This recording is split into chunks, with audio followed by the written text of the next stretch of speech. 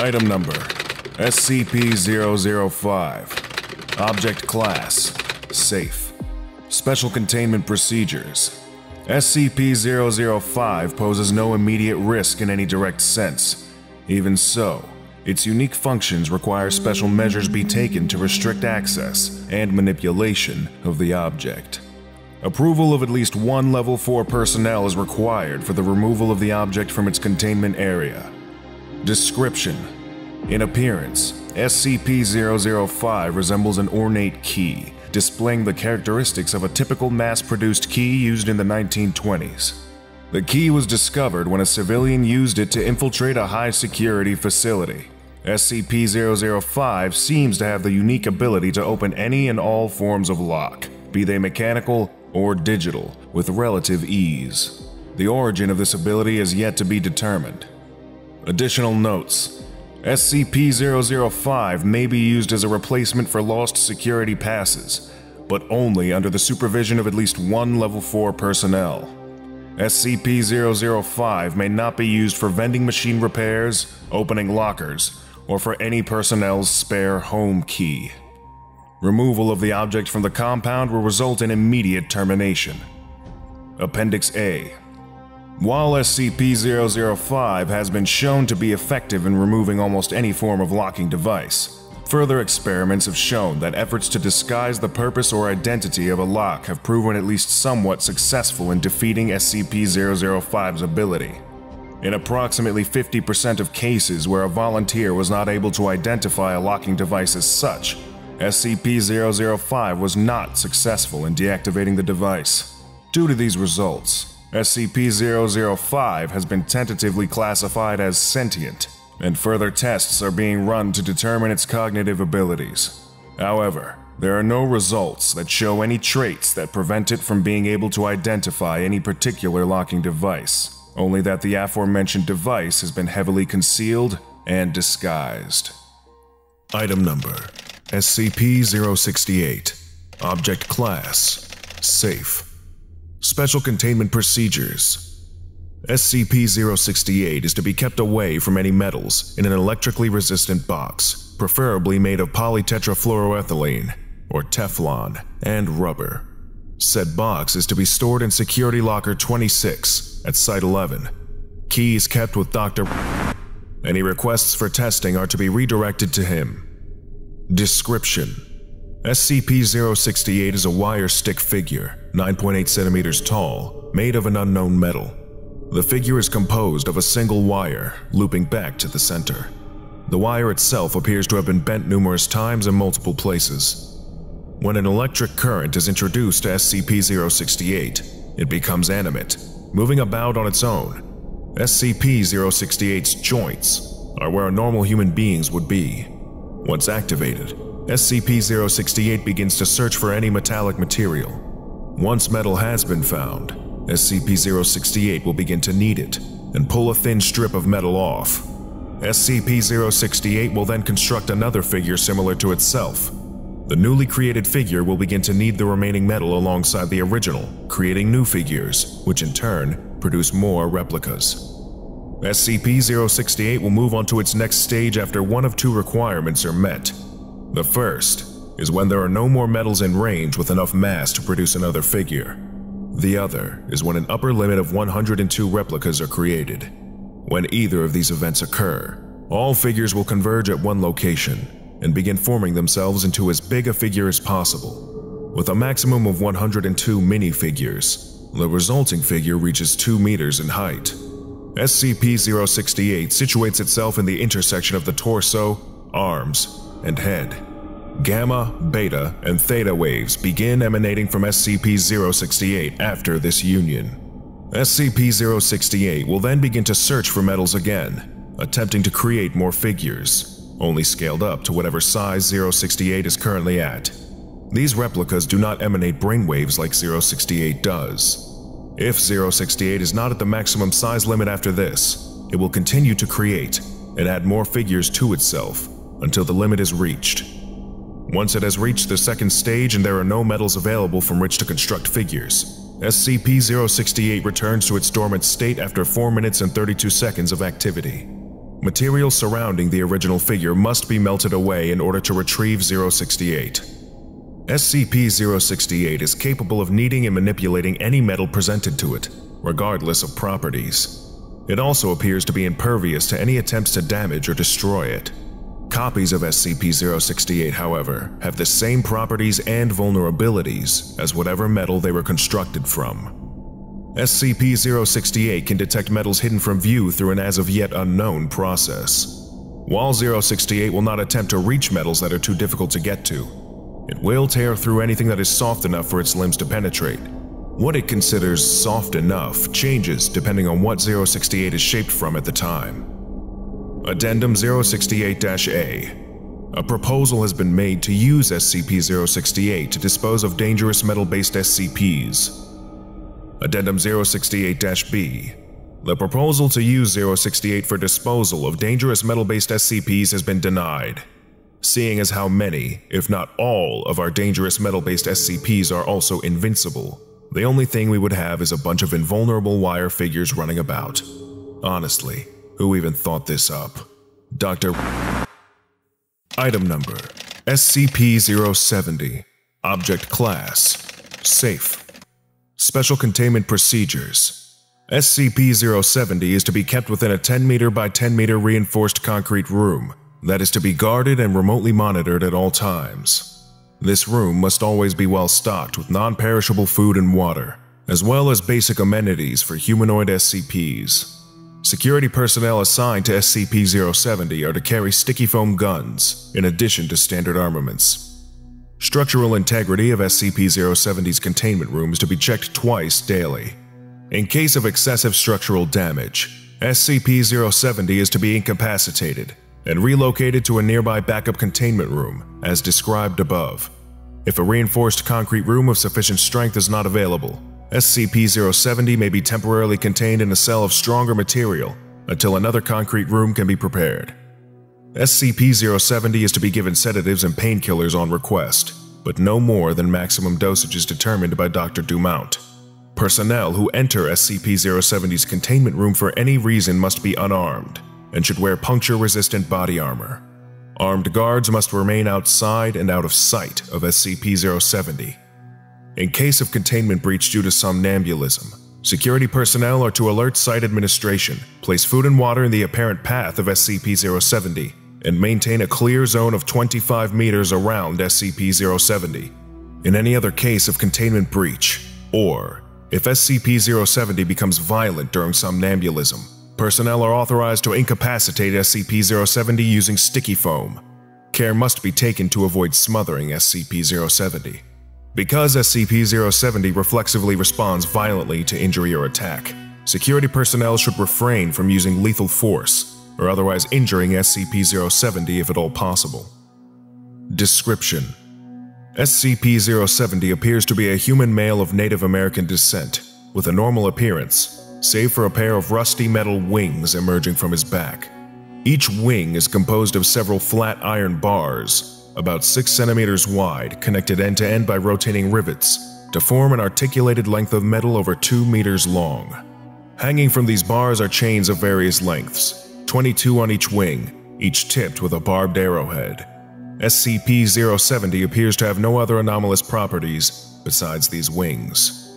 The wings of SCP-070 appear to act independently of the person they are attached to, and SCP-070 has stated repeatedly that it has no control over them. However, when damage has been done to the wings, SCP-070 has shown signs of physiological distress, including sweating, reduced blood flow to face, and screaming in pain.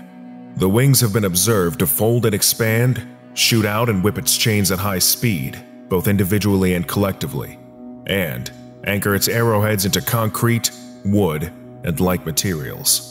While SCP-070 has not displayed any overt hostility to personnel, it will often react violently to perceived threats by lashing its chains out at assailants and wrapping its chains around its body in a defensive posture. The most effective means of subdual has proven to be sticky foam, non-lethal weaponry, which can reliably ensnare SCP-070's chains from a safe distance. Despite their rusted appearance, the wings and chains of SCP-070 are as strong as high-quality alloy steel. However, they are also as dense as steel, and SCP-070 cannot move about as a normal human due to the weight of its wings. As yet, SCP-070 has been unable or unwilling to use its wings to facilitate human locomotion.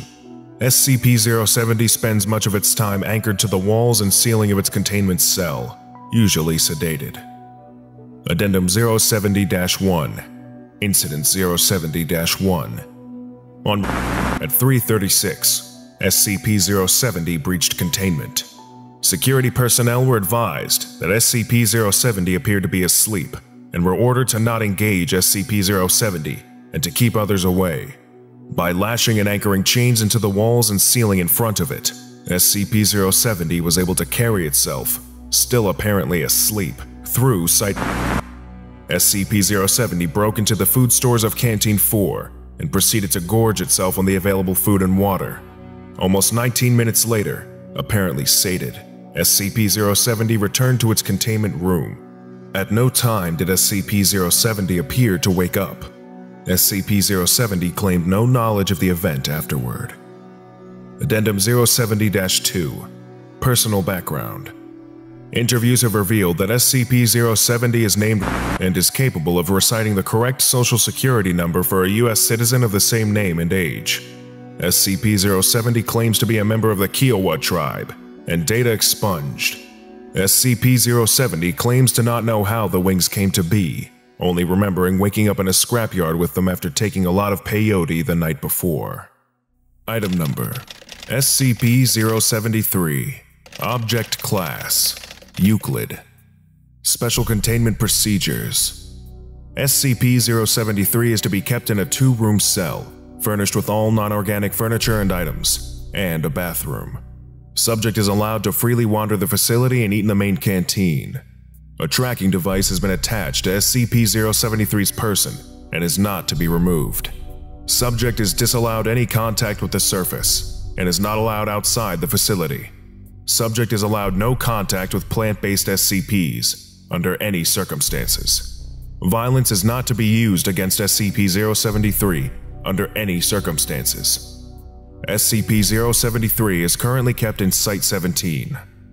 Description: SCP-073 appears to be a heavily tanned male of Arabic or Middle Eastern descent in his early 30s, 185 centimeters or 6 feet and 1 inches tall, and 75 kilograms or 165 pounds, with black hair and blue eyes. Arms, legs, spinal cord, and shoulder blades of the subject appear to have been replaced with artificial versions of unknown make and metal. Subject only takes notice of this when it is pointed out, and states that it has no knowledge of how, why, or when these replacements took place, stating it had them as long as it could remember. There is a symbol engraved into the forehead of the subject, which appears to be of Sumerian origin. Symbol has as of yet been untranslated, and subject appears distressed when the symbol is mentioned at all, refusing to speak on it. Subject does not need to eat and drink on a regular basis, but is strictly carnivorous, owing to its effect on plant-based items. SCP-073, who refers to itself as Cain, is generally polite and genial to all who speak to it, though it has been described as being cold and somewhat mechanical in its speech. It is very helpful and enjoys aiding personnel in their daily actions, whatever they may be. It has highly detailed knowledge of ancient to recent events in history, and most commonly spoken languages in the world, including ones that have since died out. Subject has professed to having a photographic memory, remembering word for word all text in an 800-page dictionary that was flicked through in a minute and a half. It has scored above average in all intelligence tests given to it. SCP-073's presence is inimical to any and all life grown in soil, causing death to any such life within a 20-meter radius. Any land SCP-073 has walked on, and any within the 20-meter radius, becomes barren as all anaerobic bacteria dies, rendering the soil incapable of supporting life until new bacteria are introduced. Anything that is derived from soil-grown life, such as wood and paper, immediately rots and disintegrates upon touch of SCP-073. Further affected derivatives include anything hydroponically grown. Violence directed towards SCP-073 reflects any damage inflicted on SCP-073 directly back onto the attacker, although SCP-073 visibly remains unharmed.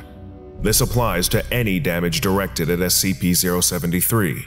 Attempts to get tissue and blood samples have proven futile. When the procedure was initiated, personnel carrying out the action felt the sensation of whatever was applied to SCP-073 and wound up with a sample of their own blood or tissue. Despite the fact that all actions were directed solely at SCP-073, indirect damage through a medium also results in the person perpetrating the action receiving the wounds caused. Although SCP-073 receives no actual harm from damage to its person, it has stated that it still feels the pain of the action and has politely asked researchers to abstain from overly harmful actions to its person. Additional notes: SCP-073 was found in the New York Police Department in having been taken in after subject had been found amidst the bodies of several violent gang members. SCP-073 told police members that the gang had attempted to make sport of it, but became angry and attempted to kill SCP-073, resulting in their own demise. SCP-073 was incarcerated and was deemed a John Doe when NYPD could not find any information on it. SCP-073 came to the attention of the Foundation through a routine inspection of John Does and was subsequently released into our custody. Addendum 073-1. In light of SCP-073's indestructible nature, photographic memory, and general will to please, High Command have deemed that all information is to be backed up on SCP-073, ensuring it is not lost in the event of a catastrophe. While this action has met with mixed responses, SCP-073 has agreed and sworn itself to secrecy on its part. Addendum 073-2. When information concerning SCP-076 was brought to the attention of SCP-073 for backing up, subject showed familiarity with the information, although was disinclined to adding to it, despite the fact that it stated that it already knew all about SCP-076. It then stated it would be better for all parties involved that it not meet SCP-076. Addendum 073-3. Examination of the unidentified metal on SCP-073 has suggested that it is beryllium bronze, a metal that has been documented as being utilized by various anomalous cultures and entities. Most notably, beryllium bronze is a component found in SCP-1216, SCP-1427, SCP-2481, and SCP-2711. In light of this discovery, the Foundation began working in an attempt to trace the origin of beryllium bronze and how it initially spread throughout the world. When prompted, SCP-073 was able to provide information that suggests that beryllium bronze originated in the Middle East, though the exact point of origin has yet to be determined. Further research into the origin of beryllium bronze is currently ongoing. Item Number: SCP-100. Object Class: Euclid. Special Containment Procedures: SCP-100 is to have 6 guards, patrolling the interior of the perimeter's fencing, and 2 guards dedicated to the monitoring of the interior and exterior of both warehouses and the residential building, with rotations to occur every 3 hours. Any unauthorized personnel found within SCP-100 are to be detained for questioning, prior to amnestic administration and release. 3 guards are to remain within the storefront of SCP-100, with rotations to occur every 8 hours. The storefront front entrance is to remain locked at all times, with keys provided to necessary personnel. Private property and no trespassing signs are to be posted on the front of the storefront to deter any drivers from stopping at SCP-100. Any constructs SCP-101 creates are to be removed from SCP-100 and melted down into slag, with the exception of SCP-102-A and SCP-102-B. Should SCP-101 become uncooperative, SCP-102-A and SCP-102-B may be removed from SCP-100 until the time that SCP-101 becomes cooperative again. The largest of the 2 warehouses within SCP-100 has been converted into a basic research facility. All objects created by SCP-101, excluding SCP-102-A and SCP-102-B, may be used for research purposes. Testing on SCP-101 itself may only be conducted with written permission from the acting head researcher. Description: SCP-100 is an abandoned scrapyard, 80 kilometers from South Carolina, known as Jamaican Joe's Junkyard Jubilee. The scrapyard covers roughly 5,000 square meters of fenced-off land, consisting of 2 warehouses, a storefront, and a small residential building, as well as neglected land and land used for storage. SCP-100 holds roughly 1,500 vehicles, both pressed and unpressed, as well as roughly 1,400 kilograms of separate scrap, estimated to be worth $5,000 or 3,870 euros. SCP-100's anomalous effect manifests through SCP-101 and its constructs, including SCP-102-A and SCP-102-B. Autonomy is lost when SCP-101 or one of its objects cross the fenced perimeter of SCP-100, remaining in this state until reintroduction. SCP-101 is an autonomous, sapient, humanoid construct consisting mostly of copper piping, uninsulated copper wiring, and aluminum cans. SCP-101 lacks the ability for written or verbal communication. However, it possesses the ability to communicate using rudimentary sign language. SCP-101 is largely uninterested in conversation outside of sales, and information gathered from it has been limited. SCP-101 appears to possess skill in craftsmanship, demonstrating the ability to operate tools such as arc welders, drills, and power saws, as well as heavy machinery such as car compressors and forklifts. SCP-101 possesses the ability to create autonomous constructs similar to itself, using material available within SCP-100. SCP-101 tends to create 4 specific animals: iguanas, crocodiles, turtles, and flamingos. However, SCP-101 has been known to craft other species, such as domestic pets. To maintain compliance, SCP-101 has been allowed to keep 2 objects, labeled SCP-102-A and SCP-102-B. SCP-102-A and SCP-102-B are constructs superficially resembling insects, assumed to be created by SCP-100, as they have occupied SCP-100 since the initial discovery of SCP-100. The names Ramon and Beatrice are welded into the backs of SCP-102-A and SCP-102-B, respectively. They appear to operate as both companions as well as guards for SCP-100, as they patrol the perimeter of SCP-100 except during intervals of interaction with SCP-101. SCP-101 appears to follow a ritualistic schedule, repeating the same actions daily. From 0800 to 1500 hours, SCP-101 enters the storefront of SCP-100, seating itself behind a counter and attempting to bargain with any humans within the storefront. Occasionally, SCP-101 will return to the yard prematurely for reasons unknown. From 1500 to 1600 hours, SCP-101 interacts with SCP-102-A and SCP-102-B, communicating using vague hand and arm gestures. Interaction tends to consist of grooming, repair, and activities resembling fetch and hide-and-seek. From 1600 to 2000 hours, SCP-101 performs various tasks, including taking stock of material within SCP-100, cleaning and maintaining tools and heavy machinery, and cleaning the interiors and exteriors of buildings present within SCP-100. From 2000 hours to 000 hours, SCP-101 performs what is assumed to be leisurely acts, ranging from creating new constructs, interacting with SCP-102-A and SCP-102-B, and patrolling SCP-100. From 000 hours to 0800, SCP-101 enters the residential building, where it remains seated at a desk for the duration of this time. In the event that a human enters the storefront of SCP-100 during the interval of time SCP-101 is seated behind the counter, SCP-101 will attempt to bargain with them, using a variety of gestures to convey meaning. Most attempts by SCP-101 are to sell scrap, figures of its own creation, or repair services. However, it has been known to purchase scrap. Despite SCP-101's inability to read, it possesses the ability to perform basic mathematics, as demonstrated by sales. Sales made by SCP-101 are typically met with some degree of unfairness. SCP-101 has been known to intentionally use faulty scales and contaminate scrap piles with cheaper metals, and has demonstrated knowledge of the area of effect within SCP-100, as SCP-101 has sold constructs repeatedly, despite the loss of autonomy when exiting SCP-100.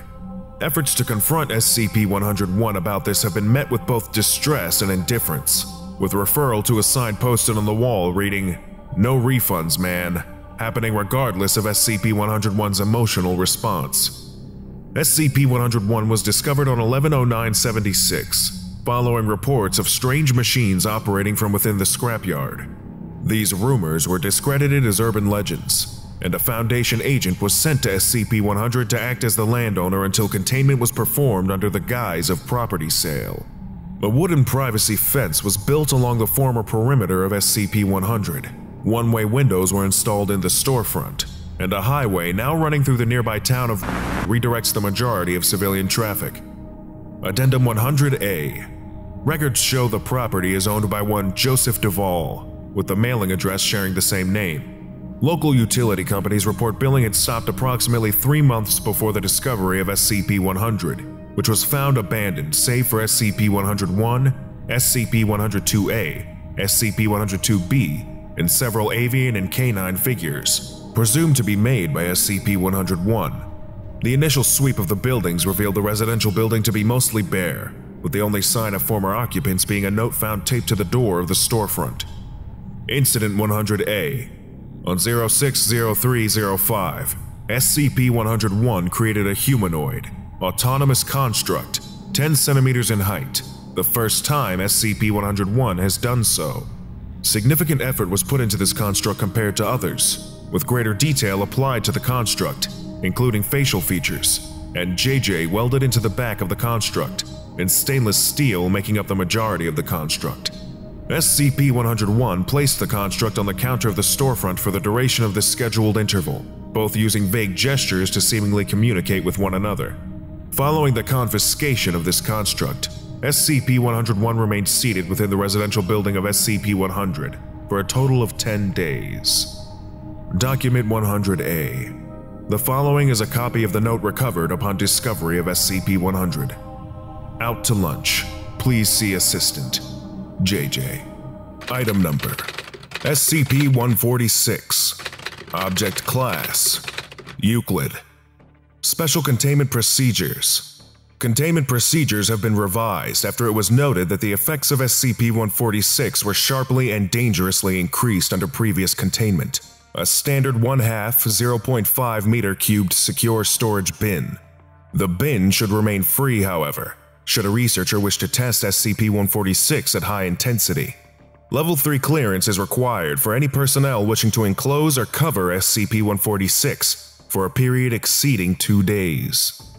During normal storage, SCP-146 is to be kept on a marble pedestal in its storage room, located data expunged.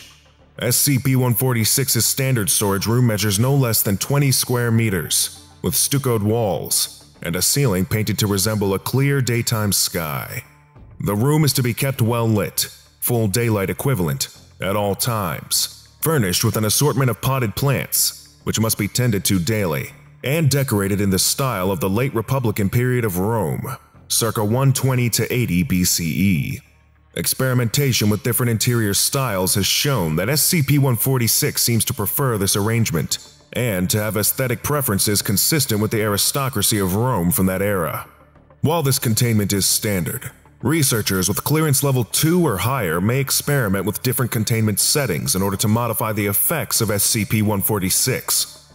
While SCP-146 is non-motile and therefore requires little security itself, personnel entering its containment area or handling it in any way must not make eye contact with SCP-146. Any attempts to cover SCP-146 in order to prevent eye contact is prohibited, as this has been shown to increase SCP-146 effect at an unpredictable rate.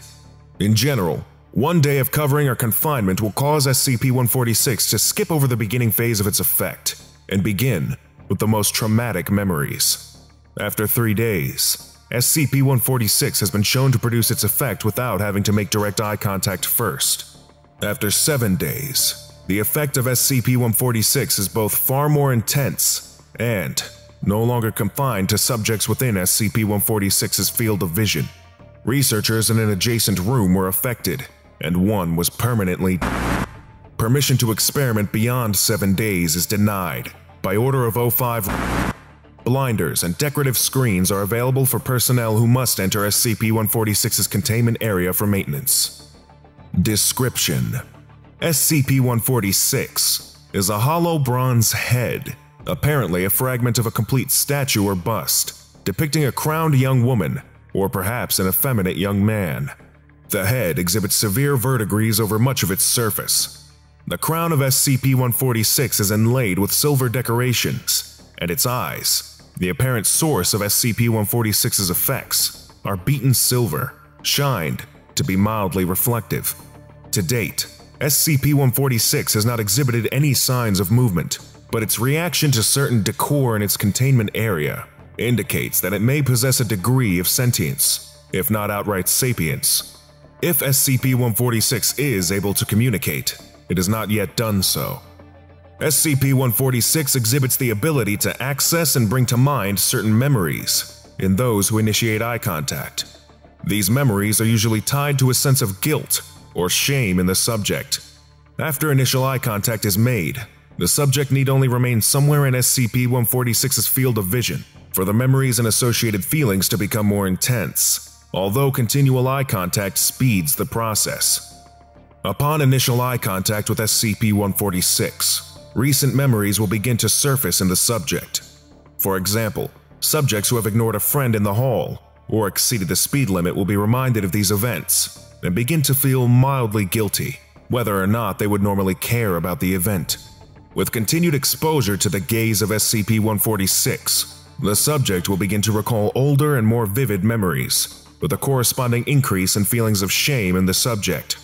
Generally, after 30 minutes of exposure, the memories will move from being vivid recollections to intense hallucinations, with the subject unable to distinguish the past from the present, or the imagined from the real. Subjects have been observed to regress in personality as well, particularly in cases where the memories of childhood trauma have been brought up. Any test subjects exposed for over 30 minutes should be restrained, both for their own safety and the safety of others. All subjects to date who have been exposed to SCP-146 for 60 minutes have completely retreated into their hallucinations. So far, no such subject has been restored to consciousness from this near catatonic state. Such subjects must be fed intravenously and are unresponsive to external stimuli, save for occasional murmurings consistent with their regression. It has also been noted that when subjects recall a shameful event, they will often feel compelled to make amends for their actions. This is not generally a problem in the case of minor offenses, and has in some cases led to greater unity among the staff. However, problems arise when the subject cannot make amends, either because the offended party cannot be contacted, or because the transgression is somehow irredeemable. Sometimes, the subject will put forth renewed positive efforts in order to balance out their guilt. However, in most such cases, subjects fall into a deep depression and/or turn to some form of self-punishment, including self-mutilation and suicide. SCP-146 was acquired from a Mr. of Birmingham, UK. He had acquired SCP-146 during the estate sale of a renowned philanthropist, Lord. It was purchased in a lot with a number of other artifacts. When its new owner began to experience SCP-146's effects, he began seeing a psychiatrist, Undercover Agent UA33-56G. The man was put into an institution, and SCP-146 was taken into Foundation custody. Experiment Log 146-01. In order to calibrate a baseline for SCP-146's effects, a standard 4 by 4 interrogation room was divided in half by an opaque curtain. SCP-146 was placed on a table inside a protective plexiglass case in one half of the room. On the other side of the curtain, subject D-044323 was restrained, such that he was looking directly at SCP-146's position. Researchers maintained constant communication with the subject via intercom throughout the testing process. The curtain was dropped, causing the subject to look squarely into the eyes of SCP-146.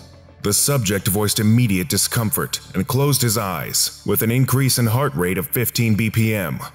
With prompting, the subject related the memories he was recalling, beginning with minor breaches of behavior protocol. The subject then recalled several altercations with other prisoners before his being taken by the Foundation, including a particularly graphic description of data expunged.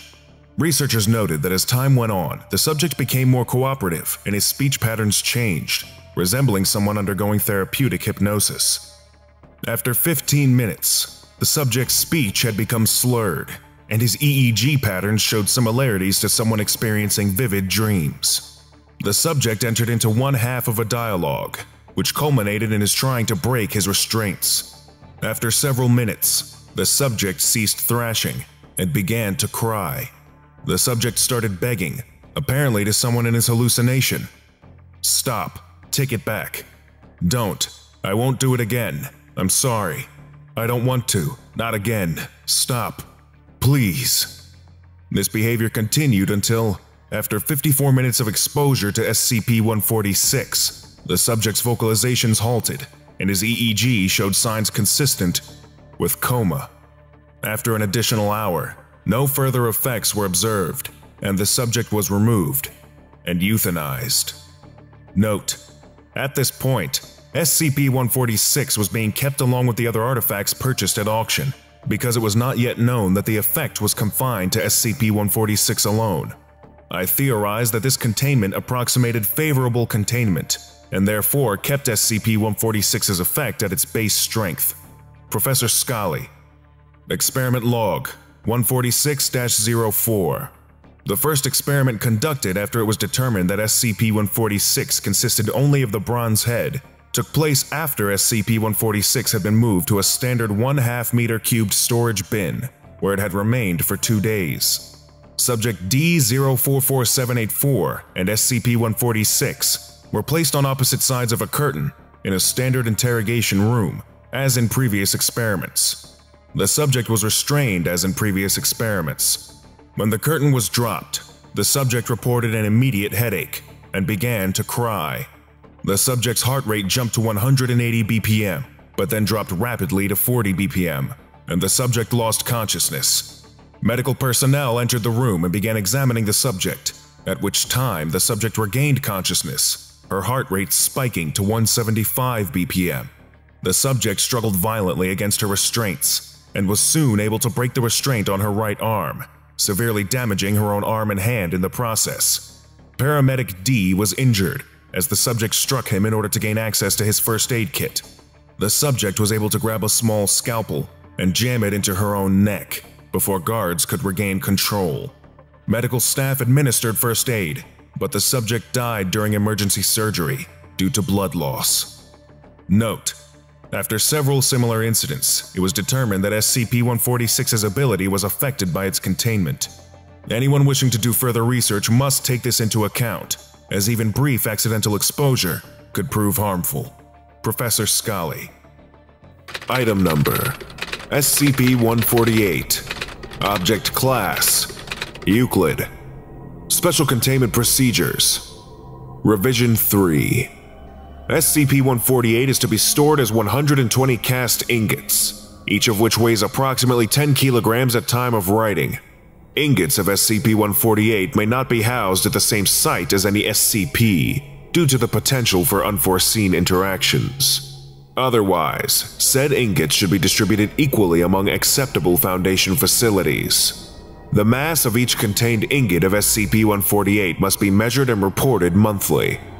Under no circumstances should any SCP with mind-affecting or extrasensory properties come into contact with SCP-148. In the event of such contact, the immediate area must be evacuated, and the affected sample of SCP-148 detonated remotely. Personnel are not to be assigned to SCP-148 for a period of time longer than 3 weeks. Any personnel assigned to SCP-148 are to be given regular psychological evaluations. Description: SCP-148 is a metallic substance, composed of a variety of known and unknown elements. The total mass of SCP-148 on hand is approximately 1.2 tons. SCP-148 has a gray-green color with a bluish tinge and oxidizes readily in the presence of water. SCP-148 has a melting transition point of approximately 4,500 degrees Celsius and a boiling transition point of approximately 9,000 degrees Celsius. SCP-148 has a density of 6.76 grams by cubic centimeters and qualifies as HRC-39 in a Rockwell hardness test. It exhibits material properties such as strength, ductility, and workability, similar to platinum. SCP-148 is composed primarily of platinum and iridium, the two composing 62% and 20% of its mass respectively. In addition, several other known metals are present in its composition, including iron, cobalt, and copper, which collectively makes up 16.5% of SCP-148's mass. However, given the mass of the material, it is believed that there are other substances not detectable by mass spectrometry or other means. Images of SCP-148 taken with a scanning tunneling microscope show gaps in its lattice that, under normal circumstances, would be filled with other materials.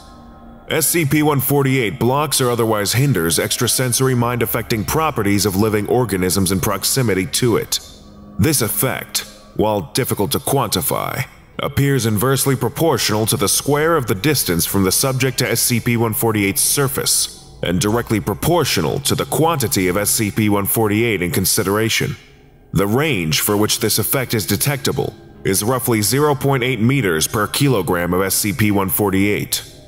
1.1 tons of SCP-148 were retrieved from the Metallurgical Department of Prometheus Labs' base facility during the Foundation's sweep of the building. Documents concerned with the project had unveiled that the substance was to be subject to additional development, sold to an undisclosed buyer, trademarked, and sold as Telekill alloy. However, due to and its political fallout, along with the destruction of the Prometheus Labs' base facility, it has acquired an estimated 1.3 tons of SCP-148 and sold it to unknown buyers. Foundation agents and forensic accountants are in the process of tracking the remaining supplies of SCP-148. Addendum 148-01. Due to its potential for use in containment of mind-affecting SCPs, SCP-148 has been approved for cross-testing with SCP objects. While tests are still in their early stages, tests with low-level anomalous items seem to indicate that SCP-148 will be an effective tool in containing said items. However, it does not appear to affect items whose notable properties are purely mimetic. Note: as of Incident 148-1, contact between SCP-148 and any mind-affecting items is strictly forbidden. Addendum 148-02. Beginning, staff reported irrational behavior and poor communication skills among janitorial staff tasked with regular maintenance of SCP-148's containment. At the time, containment consisted of a single storeroom, swept and checked on a daily basis. After 3 weeks of increasingly abnormal behavior, 2 custodians were taken in for questioning and examination. Testing revealed that the aforementioned personnel were incapable of interpreting body language and did not appear to notice the intonation or phrasing of sentences. In addition, the affected subjects were incapable of determining the emotional state or intent of others and demonstrated severely limited vocabulary. Further testing has revealed that the language and communication skills of persons with regular contact or extended exposure to SCP-148 will, over time, deteriorate and disappear. It has been shown that, after 8 weeks, affected subjects will be rendered completely mute and incapable of understanding or giving nonverbal requests, commands, or other statements, despite showing otherwise normal mental capacity. Addendum 148-03. A measurement taken several months after the Foundation's acquisition of SCP-148 indicated that, despite no increase in volume, SCP-148 has increased in mass by 0.1 tons, a density increase of 9%. The source of this additional mass is unknown. Incident Report 148-1. To test the limits of SCP-148's effects and its capacity to change in mass, 0.9 kilograms of it was placed on a scale and moved to SCP chamber. Predictably, SCP effect was nullified by SCP-148's presence. However, the sample of SCP-148 began to grow in mass by upwards of 5 grams per second. After 1 minute, this rate began to decrease, and SCP-148 ceased to increase in mass 40 seconds later, at which point it weighed 1.4 kilograms. It remained at this mass for 8 seconds, before plummeting to 0.8 kilograms in the space of 2 seconds. During this time, personnel within 60 meters, 12 times the effective range of SCP, began to experience said SCP's effects, albeit at a vastly increased rate, resulting in data expunged, lockdown, until the affected subjects could be removed. Addendum 148-04.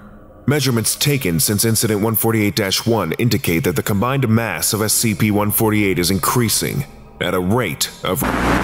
It is speculated that should a large quantity of SCP-148 undergo an event similar to the sample used in Experiment 148-1, data expunged, containment procedures are under review. Item Number: SCP-184. Object Class: Euclid. Special Containment Procedures: SCP-184 is not to be contained in any structure. SCP-184 is to be attached to a high-power electromagnet at all times.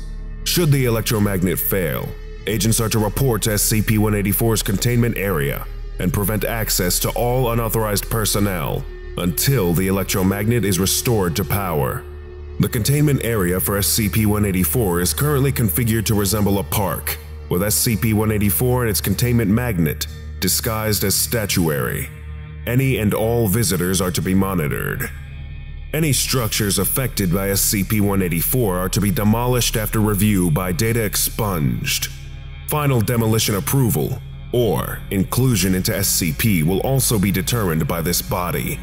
No investigation is to be done into affected structures without approval and a rescue team on standby. Description: SCP-184 is a small, smooth metallic object, 10 centimeters or 4 inches tall, and 10 centimeters or 4 inches wide, in the shape of a dodecahedron. Each face of the figure has a circular hole in the center, and a small sphere is attached to each vertex. SCP-184 is made of an unknown but highly magnetic alloy, about as hard as brass. When inside an enclosed structure, SCP-184 expands the structure's inner dimensions, without altering its outer dimensions. SCP-184 will increase the inner dimensions of any enclosed structure by several hundred meters each day, beginning 1 hour after entry into the structure. Initially, SCP-184 only extends the walls out, causing rooms to become much larger without adjusting the height of the room. This expansion continues until the original dimensions of the room have been tripled. At this point, SCP-184 starts creating wholly new rooms. SCP-184 is apparently able to copy items from inside the structure, creating furnished rooms consistent with the rest of the structure. After a period of time, however, the expansion process appears to break down. For example, items will be made from inappropriate materials. Glass books, a wooden microwave. Rooms will be oddly shaped, doors will open into blank walls, and hallways will be tiny or twist back around in long mazes. The new inside structures continue to be more and more odd, while the outside remains unchanged. This behavior is most dramatically illustrated in homes. However, it has been observed in other instances, including a cardboard box. The changes do not go away with the removal of SCP-184, but no additional structures are created. Addendum 184-1. Notes from Dr. I don't think I need to stress the fact that this thing can never be allowed into Site-19. We may need to look into different containment at some point, but for the time being, we will keep it in the open, immovable, and hidden. Addendum 184-2. Locations of Interest. It is currently hypothesized that SCP-184 or an anomaly with a similar effect may be responsible for the creation of locations of interest, such as Backdoor Soho and Chugoku Cellar. Investigation into SCP-184 as a potential origin for these spaces is ongoing. Addendum 184-38RB. Notes on recovery. SCP-184 was recovered in the Kowloon-walled city in June of. Reports of the city's bizarre and explosive growth attracted operatives, who soon learned of SCP-184, held in the possession of data expunged. After several police crackdowns, Mobile Task Force Zeta-9 was dispatched and recovered SCP-184 with minimal losses. The final effect of exposure to SCP-184 on both the city and inhabitants may never be fully understood, due to the reckless actions of local law enforcement, which destroyed several affected sections of the city before operatives could take action to prevent it. Interviews with residents yielded minimal information, with a communal wall of silence being the major response. A few documents indicated that SCP-184 could be brought into a home and allowed to affect the dwelling for 50 pounds sterling per half hour. These documents were unconfirmed by residents. Addendum 184-38RB-S. Additional documentation. Personal log of Gordon Richards, member of Mobile Team Zeta-9, the Mole Rats. Date: June 3rd. Dispatched to the Kowloon-walled city to recover an object and document anything affected by it. I've never seen such a horrible place. The filth is everywhere, whole walls and even structures made of garbage. If you crack your suit for even a second, you get flooded by the smell of smoke, cooking, sweat, machine oil, and excrement. Henry fell into a pit used as a sewer on the ground level after breaking through a trash walkway. He was fine. The suit was just filthy, but he threw up and had to be removed. I'm not sure if he's going to work out.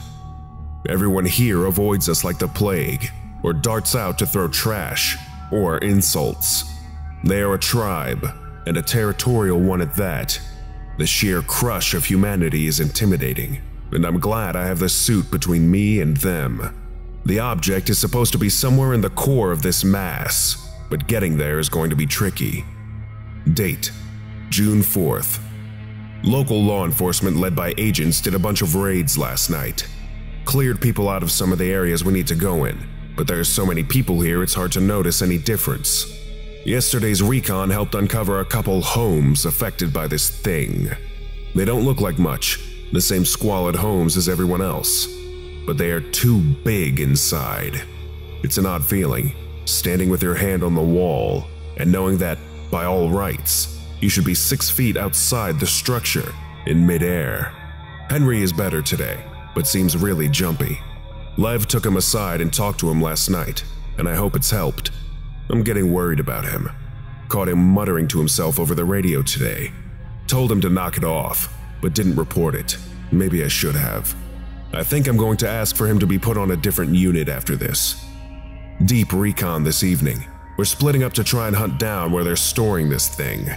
Lev and I pulled the short stick and have to hike it around the sewer system. Honestly, it can't be any worse than topside. At least I won't have to keep seeing the blank, empty faces of these people. Date: June 6th. Henry is dead. We didn't get back until early this morning. We'd been off the radio for several hours because of all the interference. It seems areas affected by this thing screw with radio waves pretty bad. The sewer was a nightmare, but no sign of alteration by the item. When we came back up, Paul gave me the news. Henry and Paul were exploring near the center of the city when they got attacked. A mob of people swarmed them and dragged Henry off. Paul was hurt, and his suit was badly damaged, and he had to leave for medical attention. Henry was screaming over the radio for a while, and then it cut off. Paul and a couple other mole rats charged in with some agents to recover Henry, but after a few minutes, Henry came back on the radio. His receiver was broken, but he could still broadcast. One of the agents was recording, and he played it back to Lev and I to see if any of it made sense to us. It didn't. He was rambling and sounded like he was hurt. Kept talking about the endless heart of the city, the hell of glass, just crazy stuff. Paul and the rescue team kept trying to find him, but suddenly his radio cut out again. Henry came tearing down one of those tiny halls, helmet off and screaming like a madman. He ran right by Paul and smashed an agent into a wall on his way by. He slammed into a dead end and just exploded through it, right out of the building. He fell 6 stories onto some metal junk. It took an hour to get his body untangled. We're done screwing around here. Agent Parks, Lev, and me are rounding up what amounts to the city elders, and we're getting to the damn bottom of this. Date: June 7th. Interrogation went well. Agent Parks asked the questions. We provided what he called negative consequences for non-cooperation. The first guy, some triad punk, didn't want to talk. 2 broken legs later, and he was a lot more open. Said the thing was called the Builder, and nobody knew when it first came to the city. He never had anything to do with it, just helped stand guard outside rooms where it was working. He said that was all he knew, and that we had to talk to one of the elders, Long Wen, if we wanted it. He apologized for Henry's death, said it was just the way of things. I broke his jaw in 3 places. Long Wen may be the oldest looking man I've ever seen, and with a will like iron. He just took everything we dished out and didn't say a word. Parks said that the next stop was his wife and grandkids, and that got him talking. Told us it was kept in one of the oldest parts of the city, some old temple. It had grown and made wonderful things, but only the worthy could look upon it and not be overwhelmed by it. He said Henry was shown the wonders, in the hopes that he would be able to convince us not to take the Builder, but that he was not worthy and was broken. We made him show us where they keep it. Long Wen said it wouldn't do any good, that it was buried too deep. They moved it deep inside when they first caught wind of the agents. He said we'd never get it back. We're doing deep work tomorrow, and we're not coming out without it. Date: June 10th. Been out for a while. This place is amazing. At first, it was just a temple that was too big inside. Neat, but nothing new. Then we went in deeper. Whole rooms, altars, everything recreated and rearranged by this thing. It's like someone built 12 whole temples inside this one tiny structure. Agent Parks set up a recall point in the main hall with some other agents to make sure nobody sneaks up on us. We suited up and went to work. It started getting odd after hour 6. Lots of hallways, not as many rooms. Then, 83 rooms, all connected by those sliding doors, each with a tiny Buddha in the center of the floor, and nothing else. Lev grabbed a few for samples. We knew these things were getting odd when we came to a perfect reproduction of the first altar room, but appearing to be made of one solid mass of wood. Thing was beautiful and totally seamless, and not a single tool mark on anything. Paul found some documents, and we scanned them back to Parks. He said they were about the object. Apparently, they're calling it SCP-184 now. Parks said it talks about how they moved 184 deeper each time it made a new area. They thought it was some gift from God or something. Used it to expand rooms, if people would donate to the temple, or at least to the gangs that controlled it at the time. I've never been in a place like this. It's getting harder to maneuver. The halls are starting to get strange. They go up at funny angles, and the last few rooms have been tiny. By Lev's count, we should be 20 feet above the roof of this whole city by now. Date: June 12th? I'm getting sick of this place. Came to a branch yesterday, had to split the team. I drew the up hallway and set out. Not sure how long I've been climbing. The halls aren't regular anymore. They wave in and out, like a frozen earthquake. Everything seems to be made of stone here. Managed to squeeze into a side room to catch my breath. Once I looked around, I saw everything was made of jade. It was all colored right and had the right texture, but it was jade. Bed, chairs, table, books, everything. I sat on the bed for 2 hours and didn't think. I got up and smashed the jade lamp that was probably worth more than my life, and left. I'm not feeling well. I feel really disconnected here, like an astronaut or something. It's not like other areas I've been in. Never felt so alone. I'm fine, I know that. It's Henry dying, the whole rotten city outside, and me being alone and able to think too much.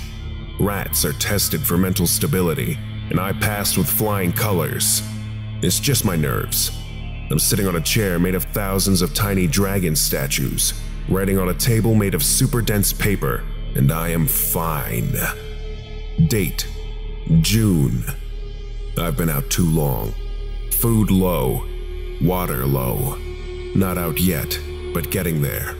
Hearing things. Keep thinking I hear voices.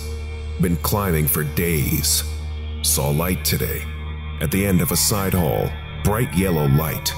I climbed into the hall and ran. Smashed through the door, and it was a room. Millions of candles, all lit, but just another room. Pulled off my helmet, smashed the candles with it. Broke my lenses, neck seal, radio, didn't care. Sat and cried for hours. Dropped a pick down the shaft today, never heard it hit bottom. Almost jumped to go get it, but stopped. Got to find this thing. Going to smash it to bits. Stomp it. Crush it. Date: June. Food out. Suit can't make any more water. Saw a hall with 10,000 doors. Ran down it, smashed a bunch, then kept climbing. Lost my boots. Floor looked like carpet, made of super sharp stone. Cut suit to ribbons. Feet too. Blood all over the shaft. Hope it appreciates it. Going to crush this thing. Feel it shatter in my hand. Hate this place. Keep hearing Henry. Keep telling him he's dead. Won't listen. Date: unknown. Top of shaft. Hall to forever. Lights everywhere. Going to kill the heart. Date: unknown. Hell is heaven. Heaven is hell. Life is wonderful. Notes: Gordon Richards went missing during the recovery of SCP-184, presumed KIA. SCP-184 recovered by Team Zeta-9. Journal recovered in rubble, left from destruction of SCP-184 affected temple. Item number: SCP-188. Object Class: Safe. Special Containment Procedures: As SCP-188 poses no direct threat to any Foundation assets, SCP-188 is to be contained in Storage Unit J6-455. Its presence is to be noted during the bi-weekly survey of site assets. During this time, any environmental effects exerted by SCP-188 are to be reversed. Description: SCP-188 is a volume of iridium metal hosting an effect that acts on a finite region around the object. With the exception of the regional effect, SCP-188 is chemically and physically an otherwise unremarkable sample of iridium metal. SCP-188 has a mass of 181.43 grams and has been cast as a cylinder with a radius of 1 centimeter and a length of 2.56 centimeters. SCP-188's current cylindrical shape is not its original form, but one convenient for experimental manipulation and storage. The regional effect of SCP-188 induces changes in the environment. The changes take the form of discrete manipulations, such as scratches on surfaces, or grouping and shaping of ambient material, such as dust. These changes emerge over time and are widespread over the entire region of the effect. The changes show a high degree of complexity and structure, and have been seen to change with time. Further, the effect extends to all scales, and has included exceptionally small and intricate structures. When initially contained by the Foundation, SCP-188 consistently induced fractal motifs. Since containment, this has increasingly shifted to include spiral and flow motifs. Biological forms have emerged as a rare but consistent theme. As the environment around it is manipulated, SCP-188's regional effect will extend outward. Testing has shown that this region will only extend outward to a volume encompassing an area of roughly 4,000 meters squared. Attempts to nullify SCP-188's effect have included placement in a Faraday cage, placement in a radiation containment device, powdering, and melting SCP-188. None of these attempts have diminished the regional effect in any way. Current proposals to vaporize SCP-188 and recondense small portions of the vapor are being explored. SCP-188 first came to the attention of a predecessor body to the Foundation in 1920, located at the rural Indiana properties of. After a thorough search, the object was found as a spike, partially submerged in the ground, and appeared to be in the process of reshaping the local wheat crop through braiding together and flattening of stalks. No clear pattern had emerged at time of acquisition, though the effect had begun to extend over many meters. Though records are incomplete, it is known that efforts to contain the effect of the object failed. Embedding in bulk material, such as concrete or lead, did not diminish the initial size of the region the effect acted over. Further, these attempts ended with the object carving apart the containment sheath. The Foundation has evidence that more esoteric proposals were suggested, such as encasement in diamond. No evidence exists that these technologically sophisticated and resource-intensive proposals were followed up on.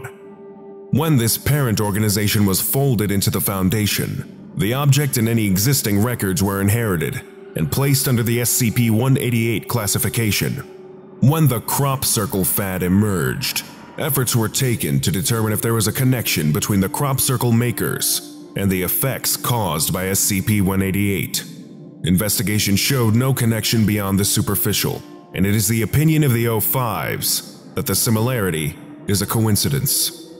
Proposals to explore or to illustrate any statistical consistency in the effect SCP-188 has upon its environment are being accepted and evaluated. At this time, due to the lack of inherent danger posed by SCP-188 and its current containment, proposals requiring extreme measures or contact with other SCPs are not encouraged. Lesson complete. To continue with your orientation training, subscribe to SCP Orientation right now and make sure you don't miss any of our upcoming videos.